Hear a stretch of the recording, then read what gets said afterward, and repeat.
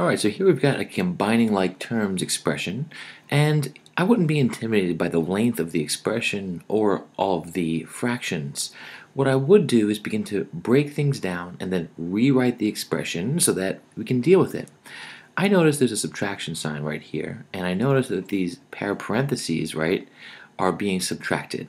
So what I'm going to do first is subtract all of the terms inside the parentheses. So I'm going to subtract negative 2/3. And then I'm going to subtract negative 4, right? So I'm going to subtract these two terms here. And this is just something I think I do to rewrite the expression and not lose track of all these negative signs. So we start from left to right. Now first, 3x over 5, I'm going to rewrite that as 3/5 x, and I think that's a key step.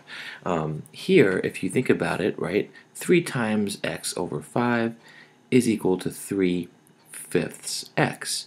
We can test this out quickly by plugging in numbers. So for example, if I plug in 2 for x, and these two things are equal, I should get the same thing on both sides. So do I? Well, let's try it. 3 times 2 over 5 on the left-hand side versus 3/5 times 2 on the right-hand side. 3 times 2 over 5 here on the left-hand side, that's 6/5. On the right-hand side, 3/5 times 2, well, 2 over 1, we multiply 3 times 2 to get 6, 5 times 1 to get 5, and we get 6/5 again. But we can also prove that they're equal, I think, in different ways. I'll show it's equal by helping you think about it through different properties. So we have 3 times x over 5. Dividing by 5, right? That's the same thing as what? Well, if you divide by 5, that's the same thing as multiplying by 1/5. So we can think of this as 3 times x, instead of dividing by 5, as times 1/5. So I'm rewriting this with multiplication. And if you're not convinced that dividing by 5 and multiplying by 1/5 are equal, try an example. 10 divided by 5 is 2. 10 times 1/5 is also 2.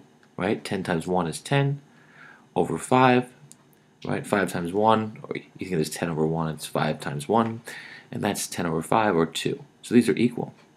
So divided by 5, multiplying by 5, they're equal. Or the same thing, mathematically, they're equivalent. So here, 3 times x times 1/5, now I can use my commutative property to reorder this, right? I can write 3 times 1/5 times x. All I did was change those terms around. And now I could associate. I could use the associative property and say I'm going to multiply 3 by 1/5 first, and then multiply it by x. Well, what's 3 times 1/5? That's 3/5 times x. So think about what just happened. We started with 3x over 5, ended up with 3/5 x. These two things are the same.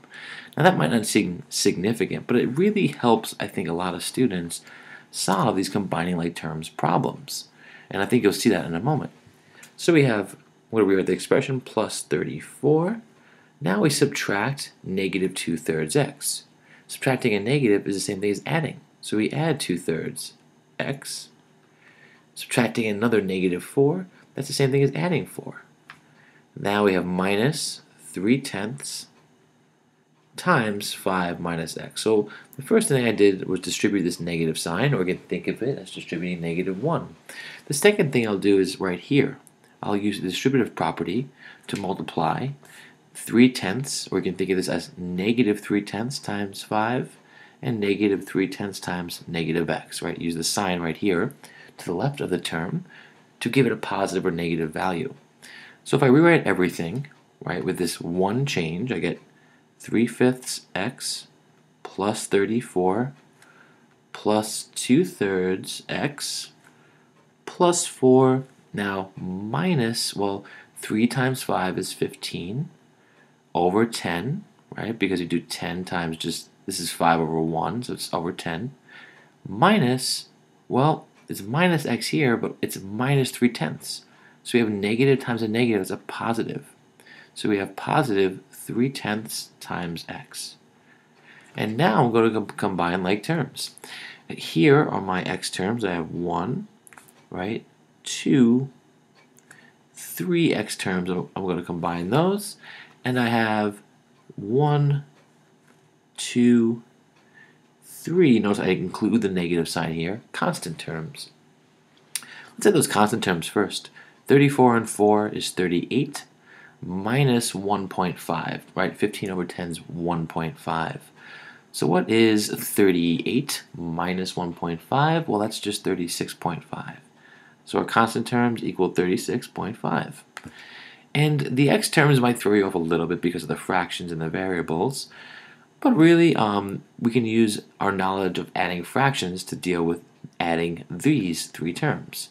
So we can think of this as 3/5 plus 2/3, I'm just adding the coefficients, plus 3/10, right, times x.